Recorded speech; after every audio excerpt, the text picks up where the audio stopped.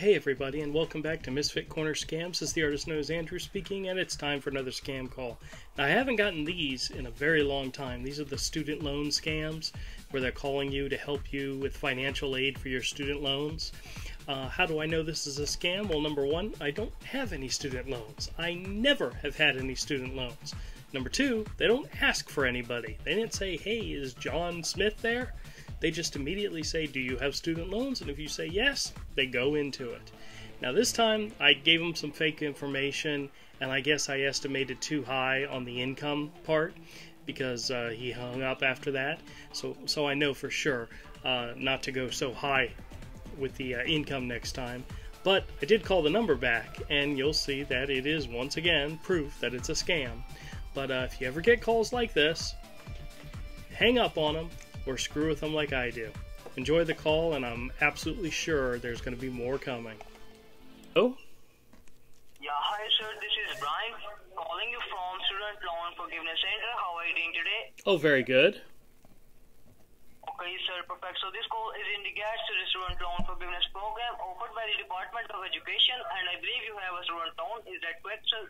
I do have one I'm still paying on. It's currently on hold due to the COVID. They gave us a little bit of relief from the COVID stuff, but it does start being back due again soon, so. No problem, sir.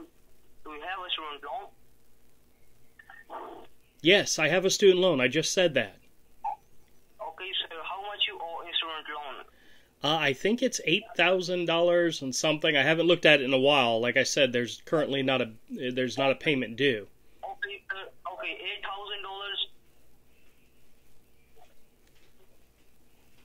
$8,000?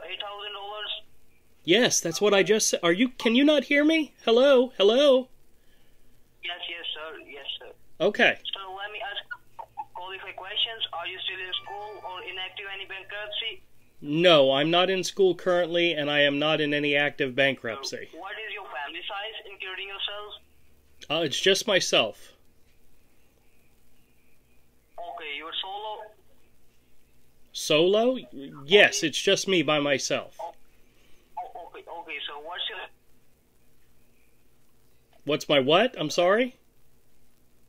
Your annual gross income, how much you make in a year? You can give me a rough estimate?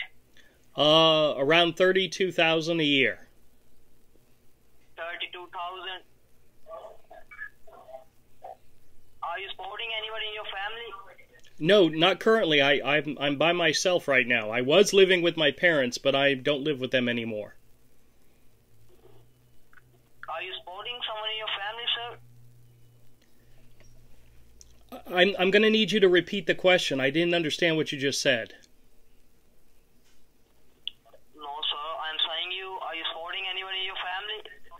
Am I supporting anybody in my family? No, like I just said, I'm by myself. I was living with my parents, but I moved out a while ago. So it's just me, by myself. So you are not qualified for the Student Loan Forgiveness Program because your annual gross income is so much high. Oh, really? So I can't get any assistance? What an idiot. Oh, that was fun. Hey, let me check that number. Hey, let's call that one back. Let's call it back. Number you've dialed is not in service. Oh, no. Check the number and dial again. Or dial 611 for customer assistance. Message NE201MA53. Damn, that sucked. I haven't gotten the student loan calls in a long time. Normally I would just tell them, I don't have a student loan, which, by the way, I don't. I made that all up, hoping to see what else they would say, but $32,000 a year is too much to get assistance. I'll have to remember that. Next time they call, I'll have to lower it. What do you guys think? $5,000? $2,000 a year? We'll give it a shot. Hey everybody, and thanks a lot for checking out the video. If you like the content, click the subscribe button and hit the bell for notification. Leave us a comment. Let us know what you think. Thumbs up, thumbs down, either way, and we'll catch you all next time.